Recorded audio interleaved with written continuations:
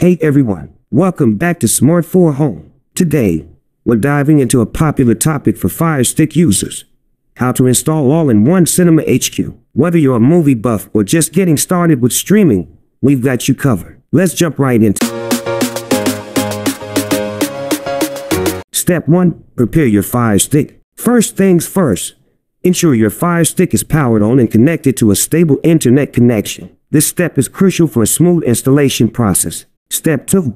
Enable apps from unknown sources. Navigate to the FireStick home screen and select Settings from the menu. Scroll right and click on My Fire TVs. Choose Developer Options. Enable apps from unknown sources. This allows you to install third-party apps like All-in-One Cinema HQ. Step 3.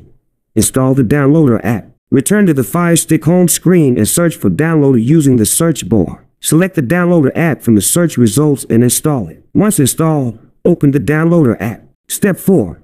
Download All-in-One Cinema HQ APK. In the Downloader app, click on the URL field and enter the following URL to download the All-in-One Cinema HQ APK. Click Go and wait for the APK file to download. Step 5.